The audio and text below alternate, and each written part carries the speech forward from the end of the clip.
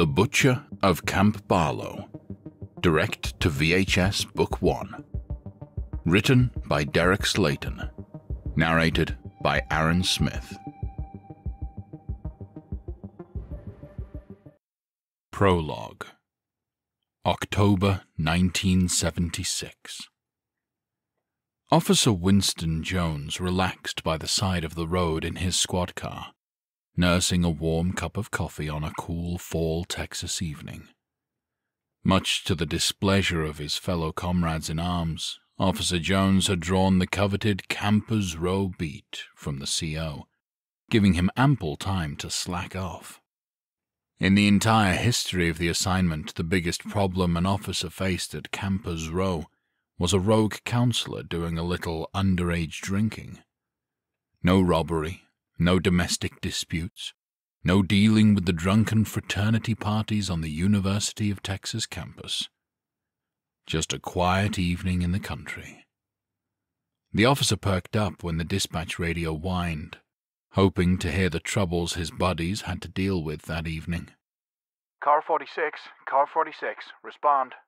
Shit, Jones muttered. He picked up the walkie-talkie, shaking his head. This is supposed to be an easy night, not a working one, he thought.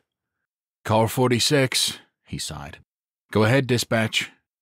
We got a call from a motorist who saw fireworks coming from Camp Barlow, came the reply. He sighed again. Come on, dispatch. Fireworks? Really? Car 46, please be advised we are in the middle of a burn ban.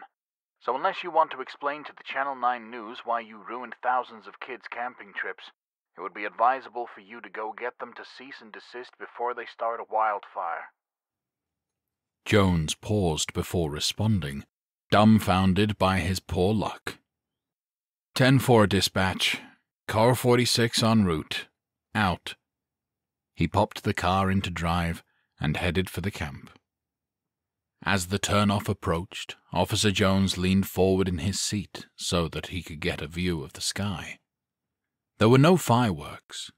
However, the sky glowed with the distinctive orange hue of fire. Man, if I got called out here for a bonfire, I'm going to beat the shit out of some counselors. He maneuvered the patrol car along the winding dirt driveway, thick trees creating a darkened hallway for him to drive through. As the forest gave way to an opening, it exposed the source of the colorful sky. Officer Jones looked on in horrified silence at one of the campers' bunkhouses engulfed in flames. He fumbled for the receiver. Dispatch, I need immediate assistance at Camp Barlow. Fire, EMT, send it all. Car 46, what is the situation? One of the bunkhouses is on fire, and I don't see the kids anywhere, he cried. Confirmed, Car 46. Dispatching fire and rescue now. Do you need backup? Jones's eyes focused on a silhouette in the middle of the clearing. A woman laying face down on the ground. He stared at her, praying for movement that never came. Car 46, respond. Do you need backup? Yeah, send everybody you can, he stammered, and dropped the receiver. He emerged from the vehicle, approaching the woman on the ground. Ma'am, are you okay? He asked, keeping his head on a swivel. Ma'am. He touched her shoulder, and then hesitated before he flipped her over, hoping that she was just playing an elaborate prank on him. Oh, dear God, he breathed. Her eyes were seared shut, as if someone had taken a white, hot blindfold and strapped it on. The officer took a moment to compose himself before inspecting her further. Leaning over to take her pulse, the light from the fire barely lit her face, so Jones had to feel around her neck for the vein. He quickly pulled back when his fingers brushed a warm, gooey liquid. He rose to his feet and drew his weapon, hands shaking. Anxiety raced through him as he moved towards the main two-story structure that housed the counselors. Lights were on inside, but the lack of movement made him fear for the worst. Jones readied his service revolver and pushed open the door. It cleared the threshold, but stopped cold 6 inches later, slamming into a heavy object with a thud. He lowered his shoulder and shoved, forcing the obstacle to scrape across the floor. He gave himself a good 2 feet of clearance before sliding into the house.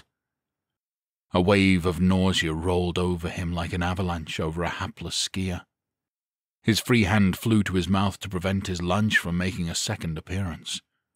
3 bodies were strewn across the floor, swimming in a puddle of crimson. Jones remained motionless, mind groping at coherent thought.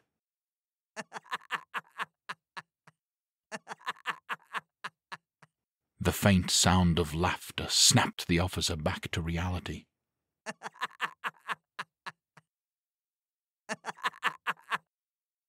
The voice repeated. "Hello? I'm a police officer, and I'm here to help. Where are you?" Jones asked, straining his ears to get a location on the noise. Jones moved slowly through the blood-soaked carnage, careful to avoid staining his boots with the blood of the poor teenagers. The voice grew clearer the closer he got to the back room. He gently pushed the cracked door, giving a creak as it glided open. His eyes glazed over at the sight behind that door. A large boy wearing a Camp Barlow Kids t-shirt sat in the middle of the room, with his back to the officer. The white wood paneling was splattered with red, like it was created by an experimental expressionist painter.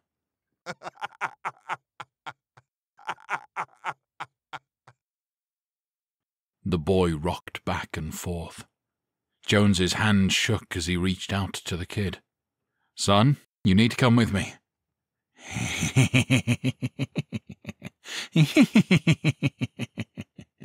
His heart skipped a few beats, and he struggled to keep his voice steady. "Son, it's not safe here. We need to—" The boy turned towards the officer, staring at him with cold, dead eyes. He cocked his head, pausing mid-laugh to raise his left hand. His left hand that held the severed head of a male counselor. Jones immediately turned and ran out of the house, leaving the boy to his own demented actions.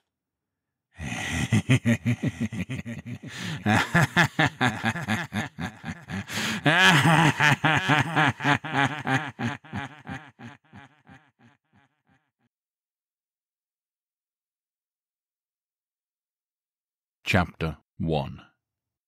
10 years later. Cooper and Pete walked along a tree-lined path on the University of Texas campus. October had arrived, but being Texas, the weather was still in the mid-80s. Perfect weather for the 2 freshmen to get out and enjoy the coming holiday. "Come on, man. It's a 4-day weekend. We gotta do something," Cooper pleaded, shaking his head. His perfectly styled blonde mullet didn't even move with the motion. "Your fraternity not throwing a big blowout bash?" Pete teased. "Thought y'all were famous for those." He poked his muscular companion in the ribs. "Yeah, they are throwing the party of the year, but since I'm just a freshman, I'm not getting an invite," he admitted. "Apparently, since the fire marshal shut down the last party we had, the leadership was forced to scale back the guest list." The shorter boy shrugged. "And freshmen didn't make the cut?" "Well, I know a lot of freshmen who are going, but they all have tits and like to show 'em off." Cooper rolled his all-American blue eyes, and then squared his shoulders a bit as a pair of girls strolled across their path. He winked, and one of the girls giggled, biting her lip as they walked off. Pete cracked a smile. The 5'5" farm boy sure enjoyed riding his good-looking friend's coattails in the babe department. "And I'm sure they do a few other things you are unwilling to do," he continued, and then raised an eyebrow. "At least, I think you're unwilling." Cooper attempted to punch Pete's shoulder, just missing as his short friend scampered ahead. "Motherfucker, I will beat your ass," the blonde bellowed. "Oh, Coop, I didn't know you liked the kinky stuff," Pete mocked, but he didn't get far before Cooper caught his pack and jerked him back. Cut that shit out, man, he said, eyes narrowed and voice low. His short friend put up his hands in surrender. Yo, man, chill out. I'm just joking around, he assured him. Just like that, Cooper pulled out a cigarette and lit it before responding in a much lighter tone. Come on, let's go meet the girls and talk about what we're going to do this weekend. Pete waited for his companion to move on first, not wanting to turn his back on him after the short but intense outburst. The two freshmen walked up to a picnic table in the middle of the quad and joined two young women. The first, Heather, was a tall, buxom blonde with hair so big there was a hole in an ozone layer directly above her bathroom. Ladies, you all ready for the 4-day weekend? Cooper said, and threw his arm around her. Lord knows I am. The shorter brunette, Daphne, rolled her eyes at the theatrics and leaned in to kiss Pete. Hi, she whispered, and he smiled fondly at her. Hi, he whispered back. Hey, babe, you find us something to do yet? Heather asked as she fluttered her eyelashes at Cooper. He nodded as he ran a finger across the waistband of her jeans. Oh, I know what we're doing. Just don't know where we're doing it yet. You mean you couldn't get us into your own frat party? His girlfriend gaped. Well, I'm pretty sure he could get you an invite if you like, Pete said, prompting an angry glare from his friend. But I thought it might be fun if the four of us get out of town for a few days. We could go to South Padre Island, Heather suggested. I'm pretty sure a lot of the businesses are going to be closed for the season, Daphne replied. The blonde crossed her arms and huffed. But it's like 85 degrees and I want to go swimming. What about camping? I mean, a lot of these campgrounds have lakes, Pete suggested. Heather's eyes lit up. Oh, that sounds like fun. What do you think, Cooper? Get to see you in a bikini and check off the woods from our fuck it list? Her boyfriend grinned. Hell yeah. Guys, I don't want to be a party pooper or anything, but pretty much all the campsites are going to be booked up. My dad used to take us camping a lot, and the college break weekends would fill up weeks in advance. Daphne piped up. Fuck, Cooper said and slammed his hand on the table in frustration. So now what? A squeaky voice cut in. I know a place we can go, if you aren't too afraid. The group looked over to see Richie, a skinny kid with glasses and faded superhero t-shirt that appeared to be a holdover from his elementary school days. He sat at the table kitty corner to them, slouched over the latest issue of Omni magazine. Bullshit, Richie, Cooper waved him off. You just want to see Heather in a bikini, because you're a perverted little cum stain. Heather smacked Cooper in the arm before leaning in to whisper. If he knows a place to camp, then that little perv can look at me all he wants. Or do you not want to check off something from our fuck-it list? She pouted. Cooper bit his lip. I'm sorry, Richie. Just a little on edge about my biology test. Please, tell us more, he muttered. All right, Cooper. I'll forgive you. This time. Richie deadpanned, and then trilled a high-pitched laugh. It's a place my granddad used to take me to. It's got a big house, close to the lake. You'll love it. The blonde couple stared at the brunette couple, and Richie bounced on the balls of his feet as they raised their eyebrows at each other with a series of shrugs. Finally, Pete turned to them. Yeah, we're in. Oh, I'll ask Marie to come with us, Heather gushed. If she comes, then her boyfriend Edgar will want to come too, Daphne reminded her. And her drugged-out brother Jake will be attached at her hip too, Pete added. His girlfriend pursed her lips in thought. Why does he go to every party with her? Pretty sure he's her dealer, and it's part of their agreement, he replied. Oh, Daphne blinked in surprise. So we're adding 3 more people to the trip? Cooper sighed. Heather tentatively leaned over, strategically brushing her cleavage against his arm. Do you not want them to come? She batted her eyes at him. Doesn't Edgar's dad own the beer barn? He turned to her. Heather shrugged. Yeah? Then hell yeah they can come, he agreed. Long weekend at the lake and we have alcohol and drugs covered? Whoa! Fucking A, man! Again, don't want to be the party pooper, but how are we getting everyone up there? Daphne spoke up. Pete's car is in the shop, and we're not all going to fit in mine. Well, Looks like old Richie is going to come to your rescue once again," their nerdy observer said, and pulled out a set of keys on a brightly coloured keychain. "'Cause I got a party van big enough for everybody." He winked at Heather. Cooper nearly broke a blood vessel in his head from the stress of holding back his desire to snap the kid in half. Heather blew Richie a kiss in return, while rubbing her boyfriend's leg under the table to remind him how they were getting their holiday trip. Richie pounced from his seat and over to her side. "I'm going to gas up your chariot, my lady. Pick you up at your place in an hour." "Sounds good, Tiger. See you then," she replied with a sultry wink, and he scurried off with a spring in his step. "What the fuck was that?" Cooper demanded, prompting Heather to slide her hand over the zipper of his jeans. "That was getting him to pay for gas instead of asking us to chip in, as well as making sure our fuck it list gets a little shorter." She licked her lips, and he practically melted beneath her talented hand as it slipped inside his pants. Daphne cleared her throat and shot to her feet. "So, Pete, you want to come help me pack for our trip?" "Yeah, that's probably a good idea, since I'm pretty sure a public jerking is on their fuck it list," he replied, laughing as he led her away from the couple. Chapter 2. "Marie, you guys ready to go?" Heather yelled from the foot of the wood-panelled stairs, Cooper draped all over her. Marie glided down the stairs like a debutante making her social debut. "Yeah, we're coming," she said with a flip of her jet-black hair. "Damn, baby. You know we're only going away for the weekend, right?" her boyfriend, Edgar, asked as he struggled with 3 suitcases. "Do you really need all this?" Mary stopped and pivoted to face him. "Well, if you like, we can leave this one behind," she said, and opened the top of the biggest case. He took a nice long look at what his girlfriend had packed. "Nah, baby, this is definitely coming with us," he conceded. "Hey, girl," Marie greeted her roommate. "When's Daphne picking us up?"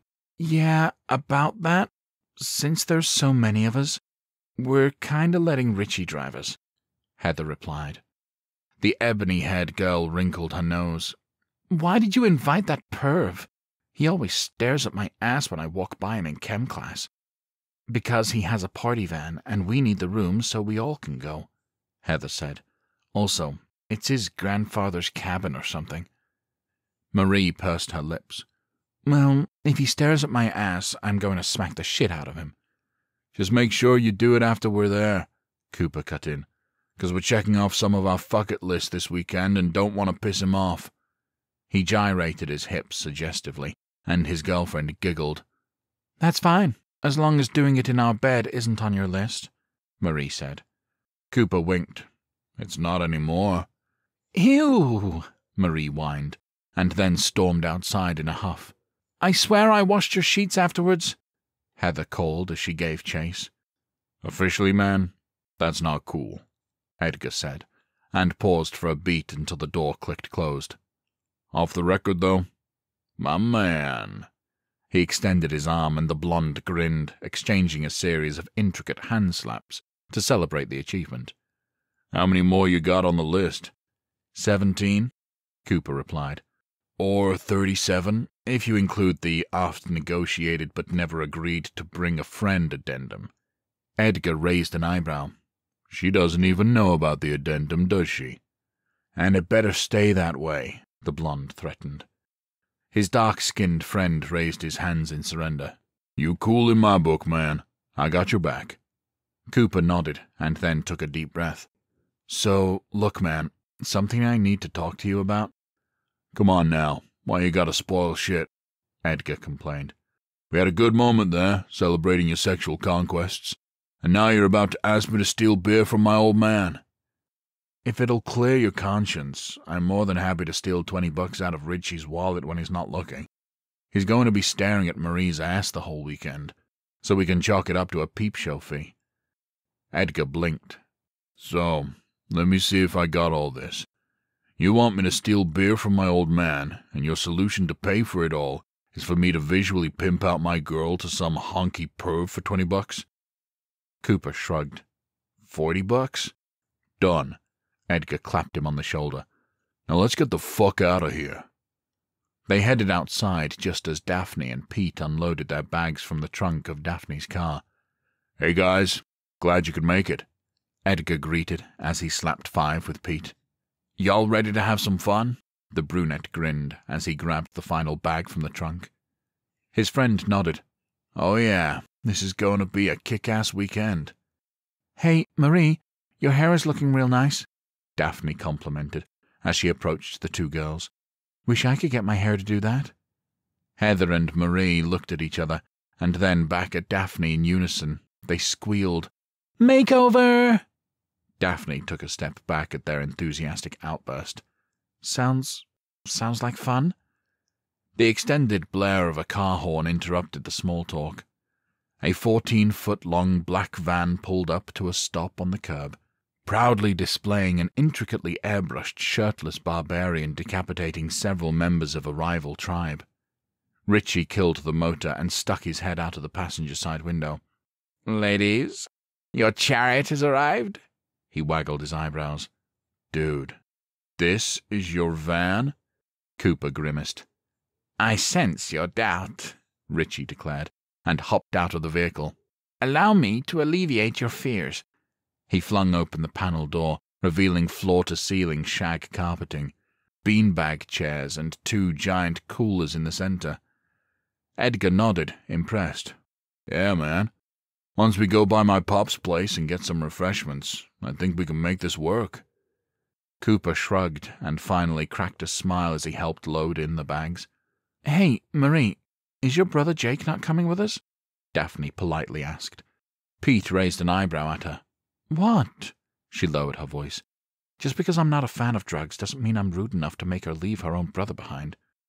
Oh, yeah, almost forgot about him, Marie replied, and turned to let out an eardrum-shattering whistle. Across the street, a skinny kid with pale skin and bright red eyes emerged from a billowing cloud of smoke next to what looked like the enforcer from a Mexican drug cartel. That's my ride, homie, Jake said as he gave the Latin gentleman a fist bump. Thanks for the smoke out. He brushed his long wavy blonde locks out of his face before hopping over the porch railing with a faded green duffel bag. I'll hit you up next week when my shit comes in. The Latin man nodded before taking another long puff off his joint, adding to the fortress of smoke that had recently been broken by his companion. Jake tossed his duffel bag into the van, but Richie put a hand on his arm before he got in after it. Hey, just so you know, it's nothing personal, he said firmly, but no smoking in the van. It's all good, man, Jake drawled. I got some brownies that will hold me over. All right, everybody in? We ready to go? Richie bellowed, puffing out his chest as he opened the driver's side door. There was a round of impatient affirmative noises, and he smiled as he peeled out. Chapter 3. Oh, give me a break, Marie shrieked. Everybody knows that Poison is so much better than Bon Jovi. Oh, please, Heather replied. Bon Jovi is hotter. Their hair is bigger, and they write better songs. Living on a Prayer is this generation's Hey Jude. Marie threw up her hands. Girl, you are fucking crazy. Bret Michaels is the sexiest man alive. Bret Michaels can't hold a candle to John Bon Jovi, the blonde shot back. Her friend scoffed. If you put John Bon Jovi in Poison, he'd be the 5th sexiest man in the group. Wait, even below Ricky Rocket? Heather gaped. Marie paused. Well, he is a drummer, so he has that timing and rhythm down, not to mention the endurance. Yeah, I can totally see your point, the blonde agreed, and they both paused for a moment, eyes glazing over. So, Daphne, settle this for us, will you? Marie finally broke the silence. Who's better, Bon Jovi or Poison? Well, the brunette replied, picking at the hem of her top. I am actually kind of partial to Duran Duran. The girls leaned together. You know, that Simon Le Bon is pretty cute, Heather whispered. Marie nodded. He has that accent. Oh, girl, that accent can drop my panties so fast they make a dent in the floor, the blonde squealed, and they laughed in unison. "Do you have any idea who the hell they're talking about?" Edgar asked from the other side of the van as he nursed his second beer. "Based on the album covers, they're a bunch of queers who wear women's clothing and makeup." Cooper shrugged. "Although they do have nicer hair than most of the women we have class with. I mean, credit where credit is due. I'm telling you, boys, never underestimate the power of being on stage," Pete declared. "Pete's right, you know," Jake added, startling them from his reclined position on the beanbag chair. "Oh yeah? How do you know?" Cooper snapped. "Man, I had a gig last year at this little dive bar," the stoner grunted, not even bothering to open his eyes. "I'd play guitar and sing a few nights a week. Nothing fancy, just some cover tunes and shit. Let me tell you, man, I did more mounting and dismounting than an Olympic gymnast." Edgar laughed. "Bullshit." "Hey, Marie," Jake drawled. "Whatever he's saying about his musical conquests is 100% accurate. He has the videos to prove it. Please don't ask why I know that," Marie said. The three men shook their heads, placed their beers between their legs for safekeeping, and gave Jake a round of applause. "All right, everybody, we're about 20 minutes out," Richie yelled from the driver's seat. "About damn time, Richie," Cooper snapped. Heather glared at him. "If I have to flirt with him, then you have to be nice," she hissed. "So, yeah, man, where are you taking us exactly?" her boyfriend asked gently, leaning forward. "We are going to be spending the weekend at Camp Barlow," he replied. "Camp Barlow? Are you serious, Richie?" Marie squeaked. Daphne looked around at her suddenly tense friends. "What's Camp Barlow?" "It's been this camp for orphans that's been closed down for a decade. God only knows the condition it's in," Pete explained. Edgar grunted. "Dude, what the hell, man? You're taking us to an abandoned campsite?" "What's wrong, man? You afraid Jason is gonna get you?" Cooper teased. Edgar scowled at him. "I couldn't care less about some cracker in a mask. I just don't want to be spending my weekend trespassing in a rundown camp." Guys, chill," Richie spoke up. "Just sit back, drink your beer, and trust me. You're gonna like it. If you don't, I'll turn around and drive us right back. Deal?"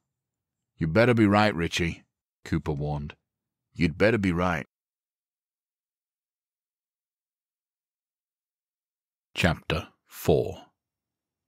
Richie turned the van down the dirt driveway, kicking up dust over the shirtless, muscular barbarian.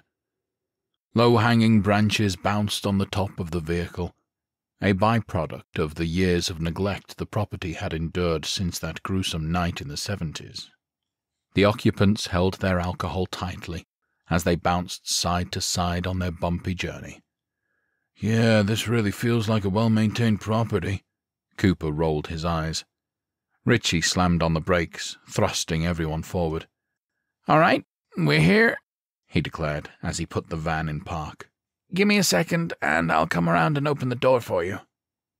There were 3 dilapidated bunkhouses in view as he opened the door. The one to the far left had been completely burned to the ground, while the middle one appeared to be one strong gust of wind away from collapsing. The most ominous was the final building, with the bars on the windows. The front door was triple-chained, and there was a giant skull painted on the door above the words, "You enter, you die." The group stared blankly for a moment, before Cooper stomped towards the open door. "You little fucking shit," he snarled. "After I kick your ass, you're gonna drive us home, and then I'm gonna kick your ass again." Richie held up his palms. Calm down. Pay no attention to that. We're staying over there." He pointed out of their field of vision. Cooper hopped out of the van and shoved Richie aside to see what he was pointing at. As he turned, his gaze softened and he laughed. "Man, you guys gotta see this." The 3 couples milled out and joined him in relieved mirth. "See? What did I tell you guys?" Richie beamed. "Great, right?" The councillor house was in the final stages of a complete revamping. The grounds were perfectly manicured, a grand new fire pit stood a few yards off the front porch, and a new coat of white paint coated the majority of the exterior. The only portion left incomplete was at the rear of the house, where some scaffolding tower stood. "Richie, it's amazing. How did you know about this place?" Daphne asked. "Well, about 8 years ago, my granddaddy picked up this property cheap at auction," Richie explained. "He came of age during Prohibition and spent his first working years apprenticing with his uncle making moonshine. So after he retired, he decided to relive his glory days. Bought this place and started distilling again. Guess he figured that after the incident, none of the locals would really want to set foot up here. So it was the perfect spot. He passed on a couple months back, and nobody else in the family is interested in this place, so I figured it would be great for a getaway spot." "What incident?" Daphne furrowed her brow. Richie scratched the back of his head. "Back in 76, there was, Oh, who cares? We can have story time at the bonfire tonight. I want to go swimming," Marie cut in. "Yeah, now you're talking, girl," Edgar said as he wrapped her up in his arms. "All right, so let's grab our bags, get our bathing suits, and go," Heather agreed as she moved towards the back of the van, only to be stopped by her boyfriend. "Ladies, we're all friends here," Cooper said with feigned innocence. "Bathing suits are for when you are among strangers. Let's just go with what God gave us." Marie and Heather glanced at each other for a moment before playful smiles grew on their faces. "All right, but you have to give us a 5-minute head start to the lake." The blonde ran a finger down her boyfriend's chest, and he grinned. "Lake is down that path, about half a mile," Richie blurted, scrambling for his watch. "And the clock starts now." "Come on, Daphne, let's go." Marie waved at the brunette. "No, that's okay," she replied with a nervous laugh. "I'm not a big swimmer." "Aw, okay, Daph," Heather waved.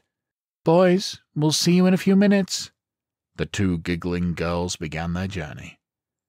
About 10 seconds passed before Cooper spoke up. "All right, that's been about 5 minutes, right?" "Damn straight," Edgar replied, and dished out a high five. "Yeah, time flies when you're having fun," Richie added, shoving his watch into his pocket. "What do you think, Edgar?" Cooper crossed his arms, straightening to his full height. "He thinks he can look at our women in the nude." Edgar pursed his lips in thought, cocking his head for effect. "That skinny-ass white boy did do us a solid with the house," he said. "I think he can get a pass this time." Cooper stepped over to Richie and loomed over him. "Okay, you can come, but no swimming. I see your ass, you drown, got it?" "Agreed," Richie yelled and bolted for the trail. "Keys are in the ignition. Let yourself in." His voice faded away as he ran. "Yo, wait up, man. Those girls will end your life if they see you without us," Edgar called. Richie decided that death was worth the risk, his momentum unbroken. Marie's boyfriend sighed before giving chase to the sprinting pervert. Cooper shrugged. "Well, come on, Pete. There are some sights to see, brother." "You go ahead, Coop.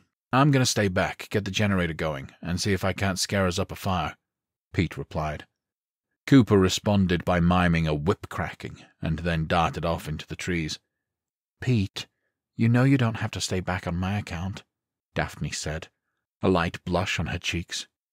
"I don't mind if you look at them. I mean, I know they have some things that I don't." Pete froze and turned to her. "Hun, if I wanted to look at plastic tits, I'd go buy a Barbie doll. You have so much more to offer than they do. It was your shy kindness that made me fall for you at first sight, remember?" "That's what you tell people," she teased as he gently embraced her. "I heard the real reason is that my ass is so tight if you bounced a quarter off it, you'd get back 5 nickels. Pete barked a laugh. "Cooper is so romantic." "I like your compliments better," she admitted. Pete grinned. "I mean, you're dating me, so obviously you're brilliant." Daphne smiled and plucked her forehead into his chest. He kissed the top of the head, and she giggled. "Okay, what else?" "Oh, let's see. We've already covered that you're brilliant," he replied. "You're a hell of an athlete, playing volleyball on scholarship, no less. I mean, unless they created a league for competitive hair primping, those girls couldn't hold a candle to your success." "Given the amount of hairspray they used, Keeping them away from an open flame is probably a good idea," she said. "Look at that. Had no idea you were a comedian as well," Pete replied. "You go on to the lake. I'll take care of the stuff here." She bit her lip. "You sure, hun?" "Yeah," he assured her. "Probably a good idea to keep an eye on Richie. Make sure Cooper doesn't piss him off to the point that he abandons us up here." "That's probably a good idea, since this was a hotbed of criminal activity. I can't imagine it having phone service," Daphne said, and kissed him quickly before she turned and headed down the trail. Pete stood and admired her as she walked. "Coop isn't wrong about that ass," he thought. "Man, you got yourself a hell of a lady there." "Jesus fucking Christ, Jake!" Pete screamed as he grabbed his chest, feigning a heart attack. "Where the hell did you come from?" "Well, I really didn't care where we were staying, since I usually end up passing out in random spots anyway," Jake drawled, leaning against the bumper of the van. "The odds of me ending up in my own bed at the end of the night is about the same as me passing a piss test for a job. Or putting in an application, for that matter." He paused, trying to remember what he'd been saying. "Oh, anyway, I just chilled in the van while y'all were talking." Pete recovered from the defibrillation of his heart from Jake startling him. "Hey, man, you want to give me a hand with the bags?" he asked. Jake grinned and shook his head. "Nah, man, I think I'm gonna go hit the lake." "No worries. Just a heads up, though. I'm pretty sure your sister is getting ready to go skinny dipping," Pete teased. I've seen worse," Jake replied as he stumbled towards the path. Pete pulled out the last of the bags and shook his head. "Don't want to know." Chapter 5. Richie emerged from the woods about the same time Edgar did, both of them stopping dead in their tracks when they took notice of the beauty before them. Heather and Marie stood no more than 10 yards away, their porcelain skin radiating in the light from the low-hanging sun.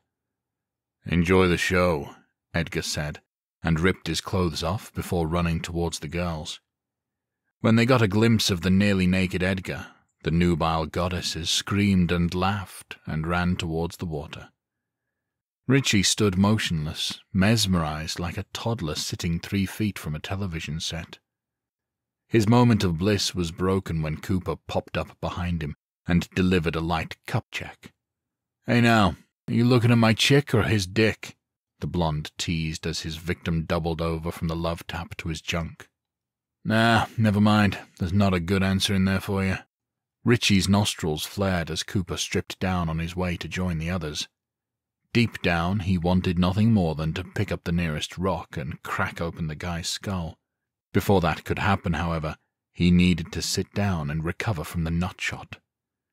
As he rocked back and forth and took deep breaths, his anger subsided a bit as he watched the woman of his dreams pop out of the water, giving him an ever-so-brief glimpse of those luscious D's.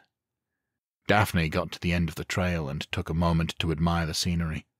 Between class and volleyball, she hadn't had much of an opportunity to get out and enjoy nature. She wanted to savor the moment. "Hey, Daphne," Richie squeaked out, pain still resonating in his body. "Richie, are you okay?" Daphne asked as she sat down next to him. "What happened?" "That asshole Cooper happened," he groaned, and sat up with a wince. "He hit me in the nuts because I was checking out Heather. I mean, I just don't get it. Why would a beautiful goddess like her want to be with a dickbag like him?" Daphne struggled to come up with an adequate answer, but the thought of walking home if Richie left got her to dig deep. "Well, a lot of girls go through a bad boy phase. She's just young and naive and having a good time. When she gets a little older and a little wiser, then she'll go for a nice guy." "A nice guy like me?" he asked. "You never know, Richie. You never know," she replied, and gently patted his shoulder. "Damn, Richie, this place kicks ass," Jake said as he stumbled by the duo. They watched in amusement as he staggered to the short pier that extended a good 10 feet off the shore, holding their breath every time it appeared as though he was going to take a header into the lake. He got to the end and was somehow able to find a seat at the edge, plunking his legs into the water and staring straight down into it. "Hey, you look familiar, man. Where do I know you from?" Jake slurred, smiling at his reflection. "Say what you will about Jake, but he appears to get some incredible stuff," Richie said before focusing his attention back on the foursome in the lake. He hoped to catch another glimpse of his forbidden fruit. Daphne scanned the lake, admiring the beauty of the setting sun reflecting in the water. As she stared out, something caught her attention from the corner of her eye. Turning her head quickly, she saw a large figure about 70 yards away, peeking out from the tree line. As she got up, the figure quickly darted out of sight. "Richie, is there anything around here? Anybody live in the area?" she asked, panic in her voice. Richie startled. "Huh? Oh, no. We're alone for about 10 miles, and honestly probably further than that since the camps in the area are closed for the season. I just saw someone in the woods," she stammered. Richie only paid half attention to her, still squinting at the glistening bodies in the water. "You just saw a deer. Calm down." "I saw someone looking at us," Daphne screeched, getting the attention of everyone in the water. "Now, are we alone or not?" Richie was taken aback by her mini freakout. "Daphne, it's okay. We really are alone up here." "Man, what the fuck did you do to her?" Cooper demanded, stepping in between the two. Richie put his hands up. "Nothing, man. She just freaked out when she saw a deer." "It wasn't a deer. It was a person," Daphne insisted. The other 3 swimmers scrambled to wrap towels around themselves to prevent Richie from passing out. "It's okay, Daphne," Heather said, putting her arm around her frazzled friend. "What did you see?" "I saw a large man down there. He was staring at us from the tree line," the brunette said, pointing at the spot. "Then he vanished when he noticed me." "Hon, it's okay. It was probably just a pervert wanting to get a look at the goods," Marie said as she joined them. Well, we already got one of them," Cooper said as he smacked Richie in the back of the head. "Come on, let's get back to the house. Don't worry, girl. We'll be all right there." Daphne nodded as the group gathered their belongings and moved up the trail. "Hey, Jake, come on, man. Story time at the fire pit," Marie yelled over her shoulder. "Dude, man, great talking to you. I'll be back a little later, and we can keep chatting," Jake said to his reflection as he followed the group. Just before reaching the trail, he noticed a large figure staring at him from the tree line. He shook his head before continuing his trek. "Man, this really is some good shit." Chapter 6. Pete stoked the fire, creating a massive blaze that illuminated a 20-foot radius, even though the sun hadn't fully set for the evening. He perked up when he heard the group approaching. "It's about time you all got back. If you stayed any later, you would have been finding your way back by moonlight." "Yo, Pete, get over here, man," Edgar yelled as soon as he and Cooper came through the trees. Upon seeing Heather and Marie supporting Daphne, Pete dropped the stick he'd been holding and ran to them. "My God, Daph, are you okay?" "Yeah, she just got a little freaked out, that's all," Heather said as they handed her off to her boyfriend. "There was a man in the woods staring at us," she murmured as she wrapped her arms around him. "It's okay, baby. You're safe now. Come on, let's get you warmed up by the fire," Pete said, causing Daphne to stop in her tracks. "Y'all go ahead. We'll be over in a second." He waved at their friends. "Pete, I want to go home," she hissed. He gave her shoulders a reassuring squeeze. "Baby, we're okay. There are 8 of us here. We're all together in a big house." Tears pricked the corners of her eyes. "Pete, please."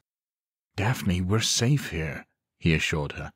"You're surrounded by friends, and more importantly, you have me to protect you. Remember, you were brilliant enough to pick me, so you know deep down you picked me for a reason." He lightly tickled her ribcage, and she cracked a smile. "There's my girl." "I'm sorry," she sniffed, blinking away her tears. "I didn't mean to freak out there. It's just, ever since my mom—" "Daphne," he interrupted, and gently raised her chin so their gazes met. "You don't have to explain. I understand." She grasped his collar and drew him in for a kiss. "Whoa, get a room, you two," Cooper catcalled from the fire. The couple's kiss dissolved into laughter, and Pete took her hand. "Come on, Daphne," he said. "I'm pretty sure there's a burger and a beer with your name on it." Chapter 7. "Pete, where in the hell did you learn how to grill a burger like this?" Edgar mumbled around a mouthful of cheeseburger. "This is nothing short of amazing. My boy Pete there learned at the foot of the master," Cooper declared. "Oh, please, man. You don't know how to cook no burger. Hell, you can barely make cereal," Edgar scoffed. "Nah, man, not me. Although it is good to know that I'm the first thing you think of when you hear master," Cooper retorted, eliciting a playful middle finger from Edgar. "Pete's daddy had a pretty good-sized livestock farm back home. Every Sunday after church they'd have this big old cookout for everybody." "That's right. My dad has this 15-foot pit, and he'd fill it up and grill for hours till nobody could eat another bite. Those were great days, but football season was the best, though," Pete said. Cooper nodded. "Oh, you ain't kidding. Every time we'd win a game, he'd celebrate by smoking a full pig." "Didn't that get expensive?" Daphne asked after swallowing a mouthful of beer. Pete chuckled. "Well, luckily for my pops, the team wasn't very good." "Motherfucker, I was the quarterback!" Cooper shouted. "Then you should have known just how bad you sucked," Pete teased. "He's got you there, babe," Heather said as she rubbed her boyfriend's shoulder. She could tell he was getting perturbed, and hoped that some caressing would extinguish his short fuse. "So, Richie," Edgar said as he popped the top of another beer, "now that we are all fed and on our way to being sufficiently inebriated, why don't you enlighten us to the history of Camp Barlow?" "Yeah, I haven't heard this. What's the story there, Rich?" Cooper asked as he motioned for Edgar to toss him another brew. "Guys, I don't know if this is a good idea," Pete cut in. "Babe, it's okay." She squeezed his hand tightly. "I'll be fine, because I know I have you here to protect me." She offered a smile, and he kissed her temple affectionately. "Okay, so is everybody ready for story time?" Richie asked, and received grumbles of impatience in return. All right. Well, this story isn't for the faint of heart, which is why I wanted to make sure everybody was on board. Jake, did I hear a yes from you?" Jake lay just outside the circle, people, feet propped up on a rock, a hat pulled over his eyes, and a half-eaten burger resting gently on his chest. "Just doing my own thing, brother," he said. "You do you. I'm just along for the ride." "All righty then. Here we go." Richie leaned forward so that the light from the fire fully illuminated his pasty face. The year was 1976, and Camp Barlow was in their 5th year of operation. The owner and his wife were really big into fostering children. It broke their hearts to know that they couldn't take in all the kids who needed parents. So they did the next best thing and started the camp. This was a place that was exclusive to orphans, so if you had parents, then no summer fun for you. "Well, unless your parents took you to Disneyland," Cooper cut in. "Or the movies," Marie added. "Or to the beach," Heather chimed in. Okay. You get the point about the camp," Richie scowled. "So 10 years ago, one of the camp counselors just snapped. Nobody knows what caused it. If he was off his meds, or if he caught his girlfriend cheating, or if the kids just drove him over the edge. I can totally understand how children can drive someone to kill," Heather said. Marie gaped. "I thought you were studying to be a teacher." Heather shrugged. "That's just because I want summers off." "Ladies, do you mind? I'd like to find out what the crazy cracker did after he snapped," Edgar said. "How do you know he's a white guy?" Pete raised an eyebrow. Edgar snorted. "Dude, it was Texas in the 70s. If there was even a single white child there, they weren't letting a brother watch them unsupervised." Edgar's right. The crazed counselor was a white kid by the name of Andy Carpenter, Richie said as he took back control of the conversation. According to the official police report, just after mealtime, he went out to the storage shed, grabbed the biggest axe he could find, and paid a visit to the counselors cleaning up in the kitchen. One by one, he hacked them to death, and when the axe stopped working for him, he picked up whatever he could. Red-hot pokers, butcher knives, you name it. If it could inflict pain, he was putting it to them. And when the final counselor dropped, he turned his attention to the kids. Jesus, he killed the kids too? Edgar grimaced as he downed the rest of his beer in a vain attempt to rid himself of the mental image. There were 2 bunkhouses that had kids, Richie continued. 22 children tucked tightly into their beds. 11 of them went quickly when Andy chained the door shut and set the building on fire. When the kids in the other building heard their friends screaming, they ran outside, only to be met with a gruesome demise. All but one. 14-year-old Buddy Bagwell. This kid was a beast too, over 6 feet tall and 200 pounds. Unfortunately, his brain broke a few years prior. When he was 11, his parents were murdered in front of him, and ever since that day he never spoke a word, only laughing creepily when the mood suited him. Poor kid, Marie said, eyes wide. How did he survive? Hide until the cops arrived and took out the killer counselor? No, see, this is where the story gets interesting, Richie said as he motioned for Edgar to toss him a beer. His dark-skinned guest was so enthralled with the story that he complied without question. The first officer on the scene arrived to find the fire raging and everyone in sight a mangled corpse. The only sound he heard was a child laughing. He tracked it to the back room of the house and found Buddy Bagwell playing with the severed head of Andy Carpenter.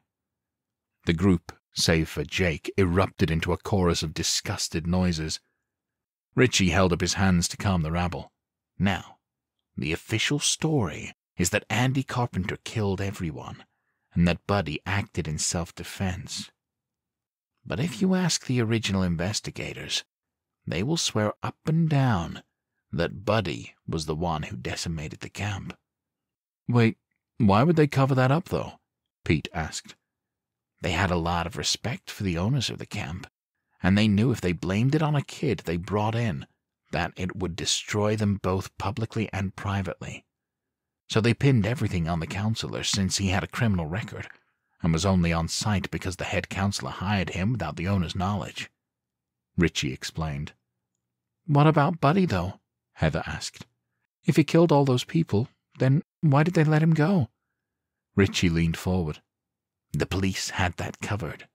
He was a ward of the state, and given the trauma he had been through and the mental state he was in, they had Buddy committed to the Bastrop Asylum for the mentally insane.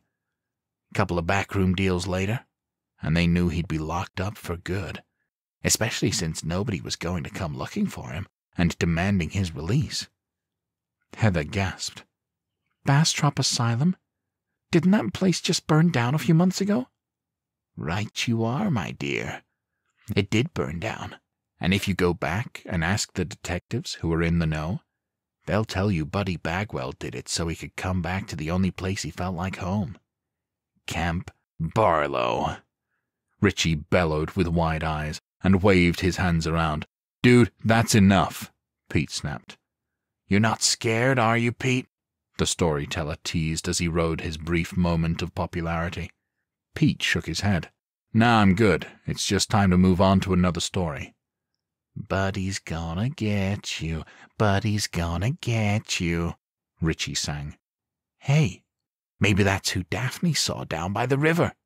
Excuse me, the brunette whispered as she bolted from her seat. Pete reflexively grabbed her hand before she shook it loose and kept moving. I'm fine. I just need some water. Pete stood, shaking his head as she disappeared into the lodge. You happy now, asshole? The next time I say move on, then you move the fuck on, you got it? Dude, I'm sorry. I didn't mean... Richie stammered. Save it, man. Look, she hasn't shared this with a lot of people, but when she was 10, her mother was killed by a stalker, Pete explained. Richie slumped to the ground, realizing he fucked up bad. She saw the man following them but didn't say anything, so she blames herself for the murder. Seeing whatever she saw in the woods today spooked her good. So everybody, drop the Buddy Bagwell shit, we clear? Pete glared at the group. Yeah, man, we got it. And if this little shit says anything, I'll beat his ass personally, Cooper said as he smacked Richie in the back of the head. The dejected storyteller grunted from the impact. All right, well, look, I'm going to go check on her, so we'll see y'all when you come in, Pete said and left the circle. Speaking of that, hun, you ready to go have a little fun?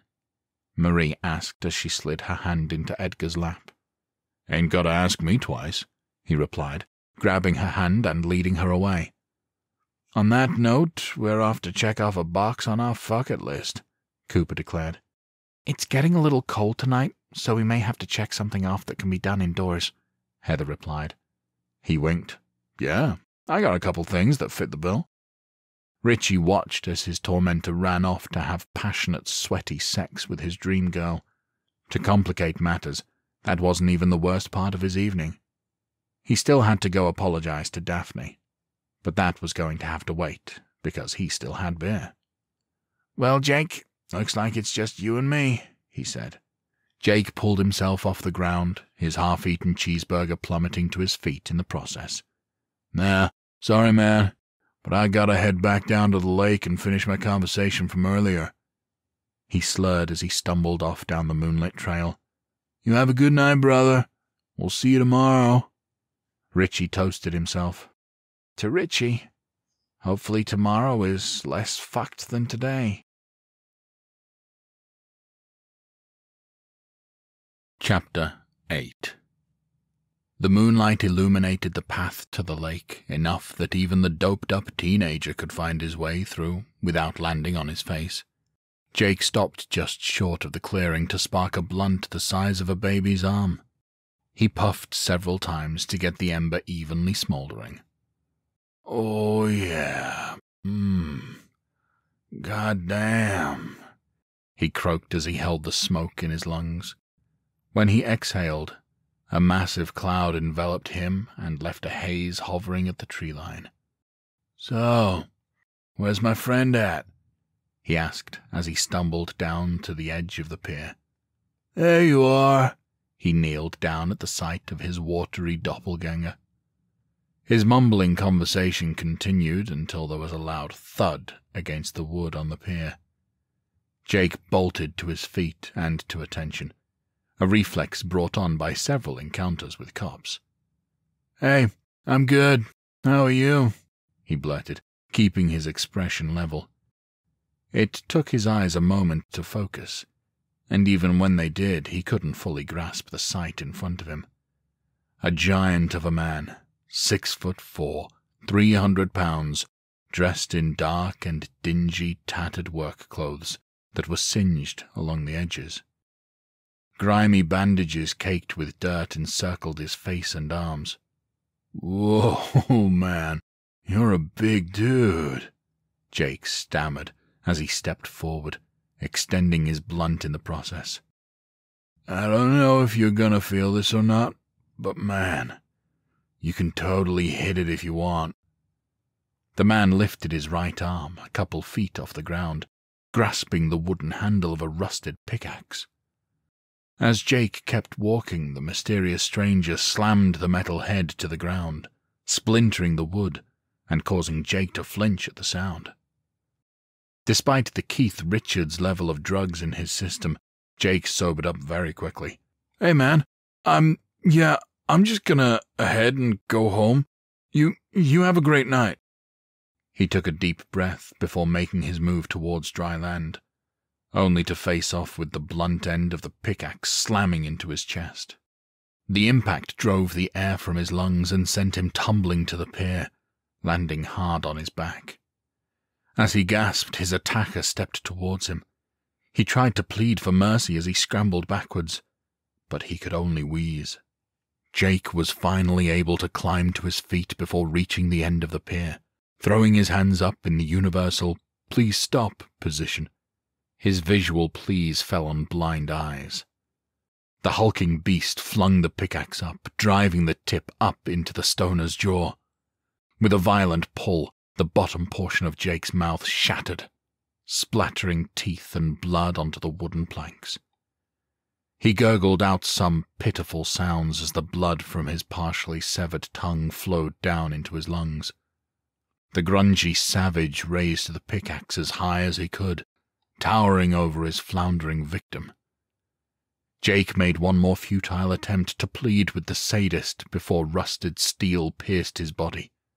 The crown of the blade entered through his collarbone at an angle, the force driving it through his internal organs before cracking into his hip bone.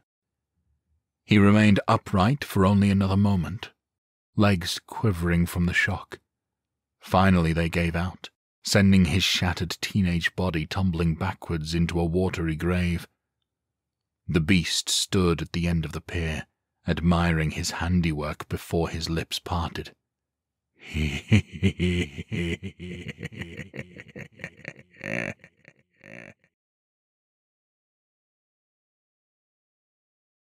Chapter 9.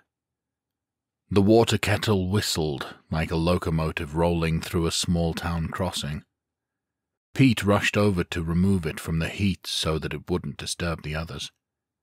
He knew they wouldn't be sleeping, but he didn't want to be blamed for any performance issues they may have. "Do you want one tea bag or two?"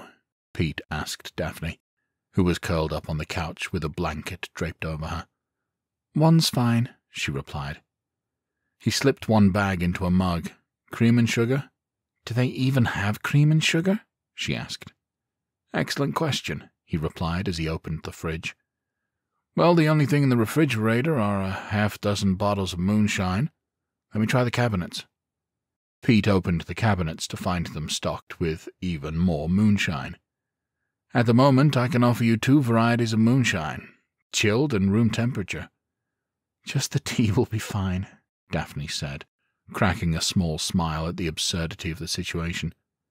He delivered the warm ceramic cup to his woman, who cradled it to protect every drop.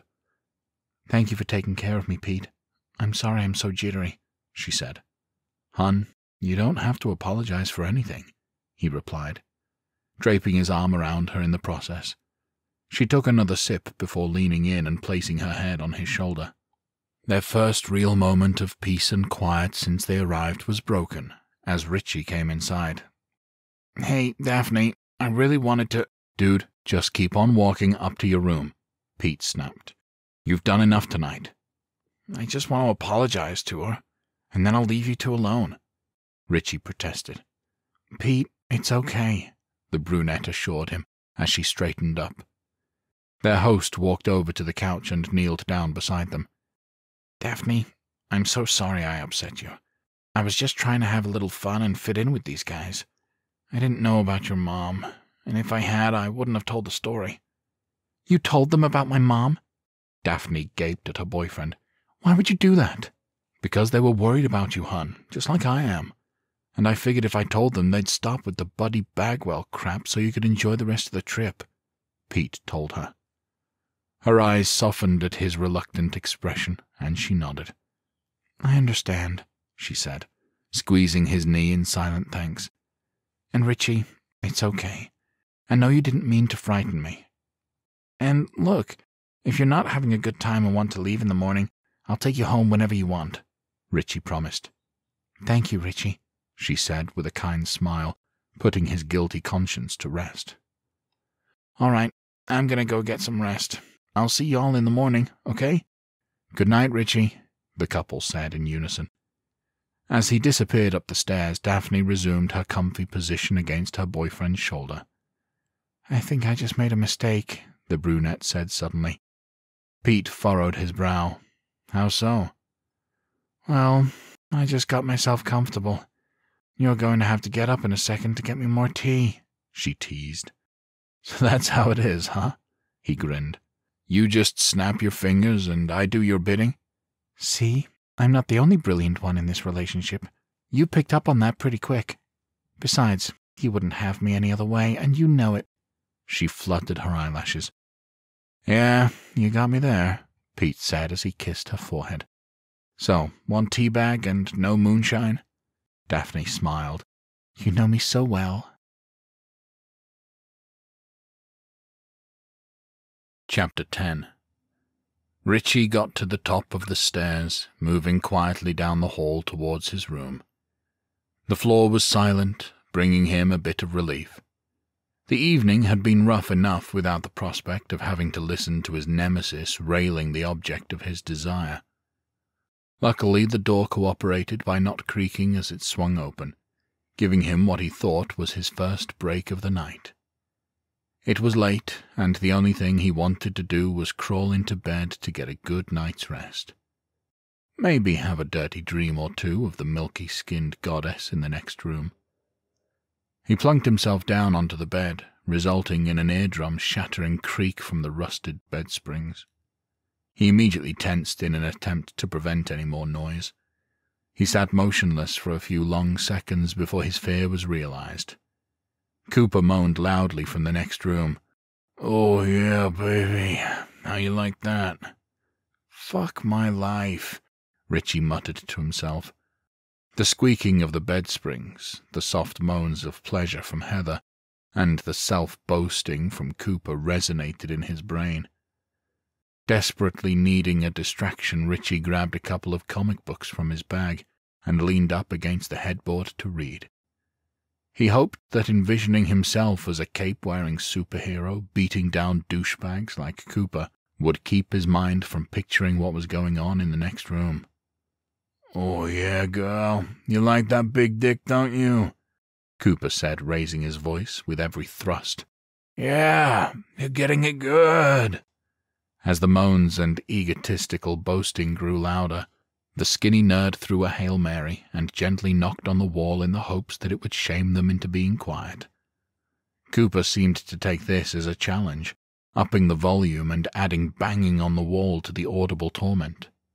"Yeah, girl, take that cock," he yelled as Heather's moaning reached a crescendo.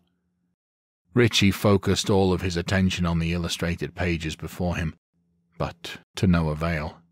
Every word he read was drowned out by the cock bag in the next room. "Hey, unless you want a third, can you keep it down?" he yelled as he lost his last shred of sanity. Much to his surprise, the noise from the adjoining bedroom ceased almost immediately. Richie wondered if he had impeccable timing, or if Cooper was just taking a moment to figure out how to torment him further. With the sound of every footstep and the creak of their bedroom door opening, his heart pounded harder in his ears. He feared his punishment for this would be a swift beating. He could only hope for more swift than not. Knock, knock, knock. Richie gulped as the quick raps echoed in his room. Knock, knock, knock. Figuring the longer it took him to answer, the more trouble he would be in, Richie stood up to take his beating like a man. He took a deep breath and opened the door, ready to receive a pop to the face. Instead, his mouth dropped open at the creamy skin of his goddess. Heather licked her lips and leaned on the doorframe, accentuating the swell of her breasts, practically leaping out of the low-cut bodice of her black silk teddy. "Hey, Richie," she purred. "I just wanted to come over here and apologize. Cooper may have went a little too far just now, and that wasn't right." He struggled to verbalize anything other than half-gasps, but finally forced out something resembling English. It's okay, Heather." "Ah, I'm glad you're so forgiving," she whispered as she leaned in a little closer. Her fingertip made contact with his chest and slowly moved south, lightly drawing patterns as she descended. "You know, you're so sweet. I don't know why I never noticed that before." His heart raced faster than a junkie blowing an entire 8-ball. If the blood hadn't been rushing from his brain to elsewhere, he might have realized this was too good to be true. At the moment, however, the only thing his mind could do was prevent him from visibly drooling. "Richie, I'm going to share a little secret with you. something that a lot of girls won't admit. Heather lowered her voice. The bad boys like Cooper only get the girls until a good guy comes along. Once that happens, it's only a matter of time before the bad ones are out, and the good ones are in. Her hand gently caressed the bulge in his pants, causing his body to spasm like it had been hit with a stun gun. She recoiled in disgust when her fingers came into contact with a warm, sticky substance. Oh my God! Did you just fucking come? She shrieked in horror and took a step back. You bitch! Richie muttered as he grabbed his shoes and ran down the stairs, face reddening into almost purple as his blonde unicorn burst into hysterical laughter.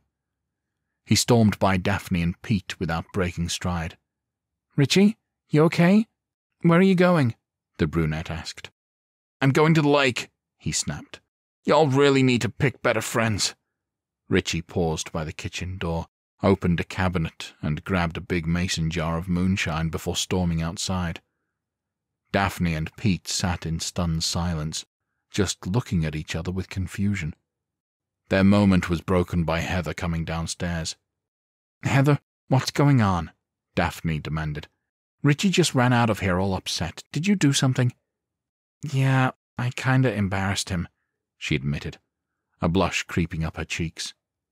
Daphne pursed her lips. What did you do to him? It was just a joke that went too far. I was teasing him and he kinda fired off a shot. You know, like in his pants, she explained. You made that little fucker come? Cooper yelled as he came down the stairs. For fuck's sake, you said you were just going to talk dirty to him, not jerk him off. It's not like that, Cooper, Heather cried as he walked by her, brushing off her attempts to grab him. Yeah, whatever. I'm going out for a smoke. Try not to jerk Pete off while I'm gone, he snapped, and slammed the kitchen door with such force that the windows rattled. Sorry, guys. I gotta go apologize to him, or the rest of this trip is going to suck for everybody, Heather said as she scurried up the stairs to get shoes and adequate outdoor clothing. Pete sighed. What do you think, hon? We take a private vacation next time? I think that's a given, but at the moment I'm more concerned with making it home from this one, Daphne replied. Oh, don't worry, babe. Richie's a good kid, and on top of that, I think he likes you. He wouldn't have apologized like he did otherwise, so it's unlikely he'd abandon us out here, Pete said as Heather ran through the living room and out the kitchen door. Those two, however, yeah, they're probably hitchhiking out of here. Us, we're good. Chapter 11. That goddamn fucking slut! How could she do that to me? Cooper muttered as he stormed into the woods. His ego was bruised at the thought of that little pervert getting gratification from his woman. I swear to fucking Christ I will beat his ass into the ground if he ever tells anybody about Heather getting his rocks off. There was a small clearing about 10 feet off the trail, which was all the seclusion he required. Cooper gently tapped the bottom of his cigarette soft pack, exposing a lone stick. He pulled it out with his mouth, still muttering obscenities to himself, and lit it up. That first long draw calmed him as the nicotine coursed through his body. Oh, yeah, that's a lot better, he sighed. Cooper, is that you? Heather asked as she slowly worked her way through the brush. Your new boyfriend isn't here. Why don't you try looking down at the lake? He replied, vicious sarcasm dripping from his tongue. Oh, come on. Don't be like that, she said as she entered the clearing. And you know, I don't know why you're upset. It was your idea for me to go out and teach him a lesson. Cooper huffed. I wanted you to tease him, not jack him off like he was a cheap-ass trick. Baby, I didn't jerk him off, she said, and moved closer to him. In fact, this is all I did. She gently grazed his nether region, simultaneously calming Cooper about one feeling and getting his blood pumping about another. How was I supposed to know he had a hair trigger? She asked. He gaped at her. Seriously, that's all you did? Just grazed him? That's it. Just a simple touch, and he popped off faster than a champagne cork, she assured him. "Is that a fact? Well, accident or not," he paused, taking a long drag from his cigarette, "still couldn't hurt for you to apologize." Heather shot him a playful pout, taking a step back from him and smiling like a girl who enjoyed being in trouble. He responded in kind with a crooked smile, his lit cig dangling from the corner of his mouth. He undid the top button of his jeans and leaned back against a tree. "Like I said, an apology couldn't hurt," he repeated. Looks like our fuck it list is going to get a little shorter tonight after all." Heather licked her lips. She moved into position, standing eye to eye with her demanding beau, before sinking to her knees. Cooper took another long drag from his cigarette as the blonde bombshell unzipped his pants. She reached in and grabbed his member, which was at attention and ready for action. He exhaled sharply as she took him in her warm mouth. He grunted with satisfaction as she slowly worked his cock with her expert tongue. When the speed of her technique never increased, he took it upon himself to force the issue. He grabbed the back of her head and forced it all the way down, thrusting violently. Her throat constricted around his meat as she gagged, and she braced her hands against his thighs, pushing back. "Easy there, Tiger. We're not in any hurry," she sputtered, retaking her position in front of him. "It's my apology, so I want you to lean back, close your eyes, and let me apologize properly." Cooper let go of her hair and caressed her chin. He stared affectionately down at her, and then gave her a sharp smack across the face. This only riled her up more, and she shoved him back against the tree, taking him deep into her throat once again. He leaned back and closed his eyes as instructed, completely unaware that they had an audience. Jake's killer, the Butcher, stood silently no more than 10 feet away at the other side of the clearing. Despite the close proximity, the trees provided a cloak of invisibility around him. The savage beast watched as Heather's head bobbed up and down like a piston, forceful and in rhythm. He remained fixated on the young couple, as if he'd never been exposed to a sexual act before. The mesmerizing effect quickly wore off, and the killer drew a long machete from its sheath. With terrifying dexterity, the Butcher raced forward, closing the gap between him and his victims in mere seconds. The noise prompted Cooper to open his eyes with only enough time to let out a partial scream before he struck. The maniac rammed the machete into the back of Heather's skull with such force that it went through her mouth, straight into her boyfriend's dick. Blood sprayed upwards, coating Cooper's chest and face as he convulsed from the pain of his manhood being reduced to chopped meat. The tip of the 22-inch blade dug into the tree, joining the young lovers permanently. Cooper attempted to scream, but the Butcher muffled it with his large hand. The fight in his victim drained as quickly as the blood running down Heather's perky chest. His head slumped forward, allowing the beast to slam it into the tree to finish him off with one final sickening crack of his skull. Satisfied with his handiwork, the Butcher walked back into the woods, once again giving the lovers privacy. Chapter 12. "Pete, I'm worried," Daphne said as she stared out the window.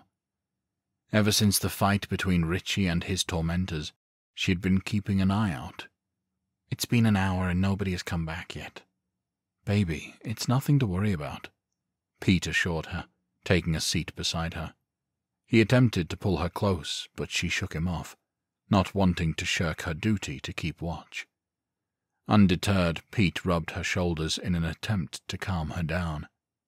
"Something's not right," she said. "Daphne, let's stop and think about this rationally. Look at what happened to Richie tonight. The girl he's crazy about played a cruel prank on him, and as a result everybody knows he, has no stamina. Do you really think he's anxious to see or talk to any of us?" She crossed her arms. "No, I guess not," she conceded. And besides, did you see that giant bottle of moonshine he took with him? Pete asked. If he drinks even a quarter of that, we're going to find him passed out on the pier spooning a lake trout. Daphne chuckled at the mental image. Okay, so what about Cooper and Heather? What about Cooper and Heather? He rolled his eyes. You mean you're concerned about two people who spent an entire week coming up with a fuck it list? A fuck it list. Literally a document listing all of the various places, positions, and techniques they would like to employ when they fuck. And given how they left here, they were a prime candidate for makeup sex. The only thing that would make me worry about them is if they show up here before breakfast. Knowing those two, they are going to show the rabbits how it's done. The brunette pursed her lips. Have you seen Jake tonight?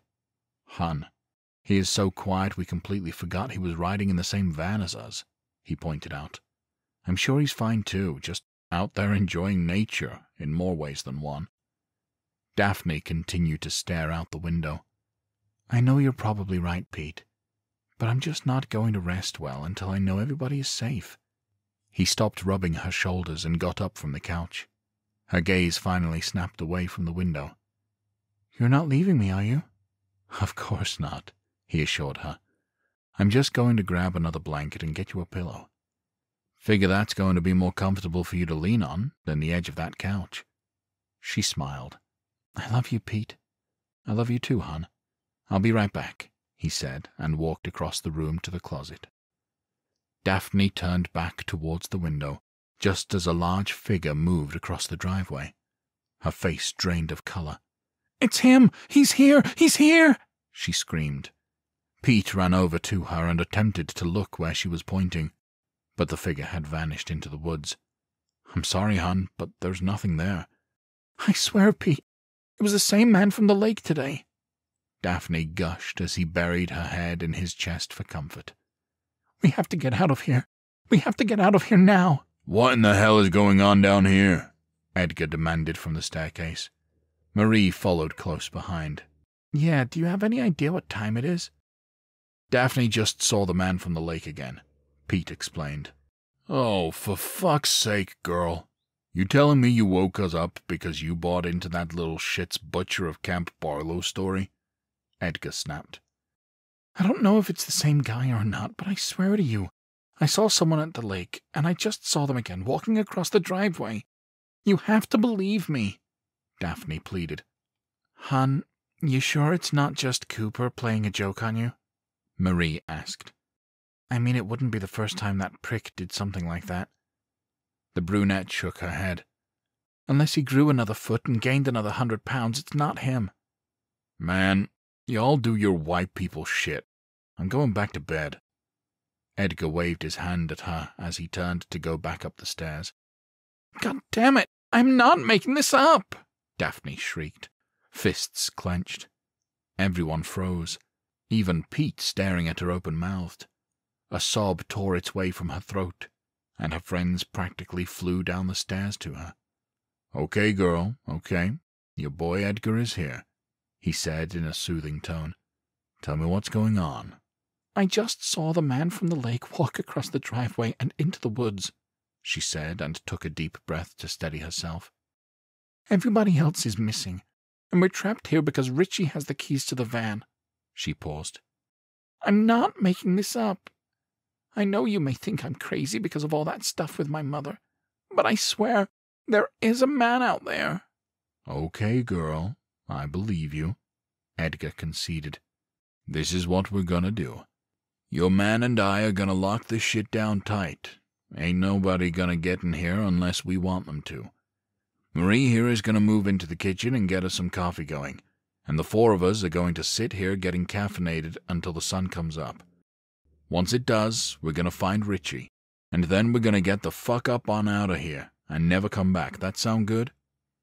Daphne wiped a tear from her cheek before nodding in agreement. Okay, girl, we got you, Edgar said. Pete, you get the front of the house secure. I'm gonna lock the back, then head upstairs to make sure it's locked down. Then... A scream from outside interrupted him.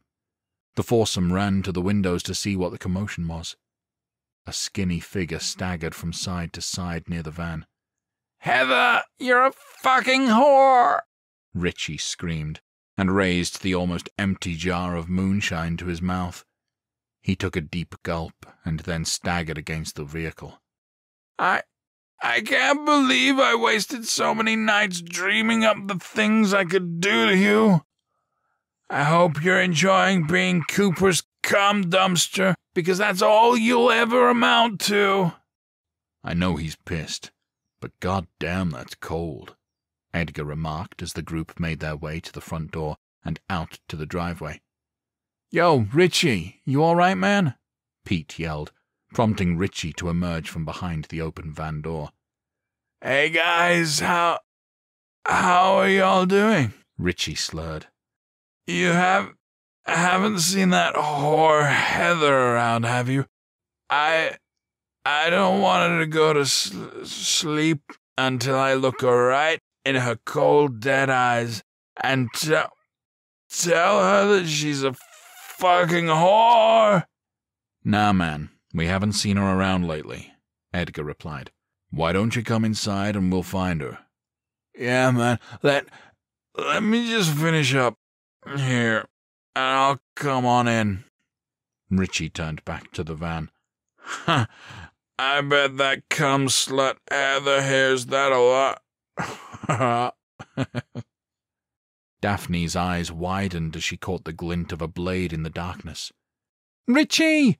she screamed, and she wanted to run to him, but her feet were rooted to the spot. He turned and saw the butcher a few feet away from him.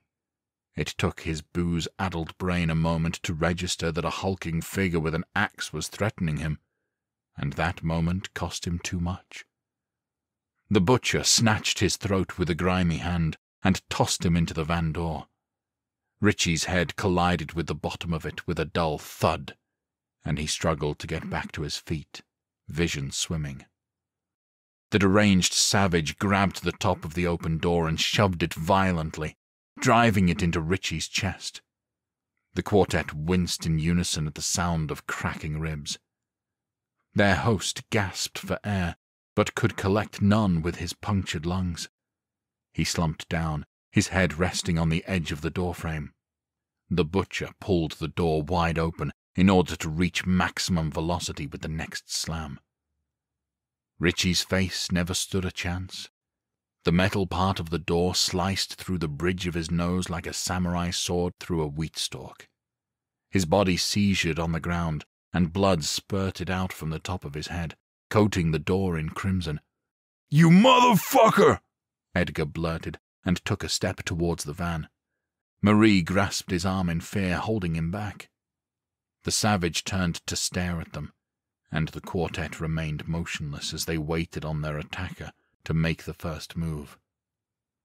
The wait was a short one, as the axe-wielding maniac threw his utensil of death in their direction before sprinting forward.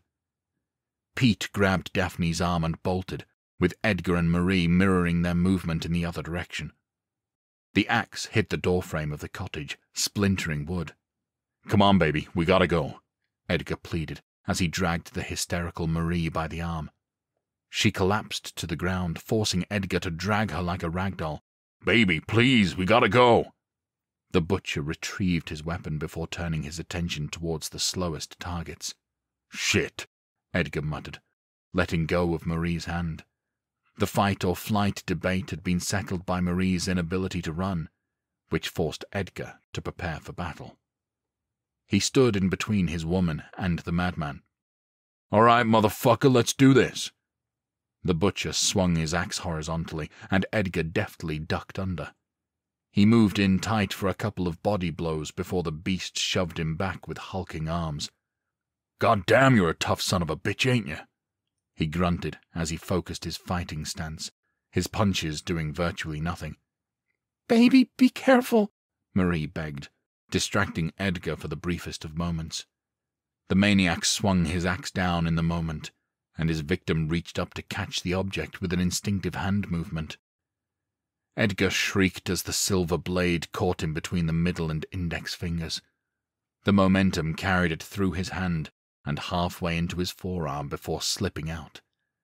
He spun around and collapsed to his knees, staring at Marie, as the upper part of his arm dangled like a split hot dog. Tears welled up in her eyes, they locked fearful gazes. The murdering madman delivered a strike to the top of Edgar's head, cracking his skull wide open. With her protector gone, Marie finally pulled it together long enough to run for the woods. The butcher pried the axe from the top of his latest kill's head before wailing on the lifeless corpse several more times. He laughed gleefully with each spray of blood that splashed out. Squish. Squish.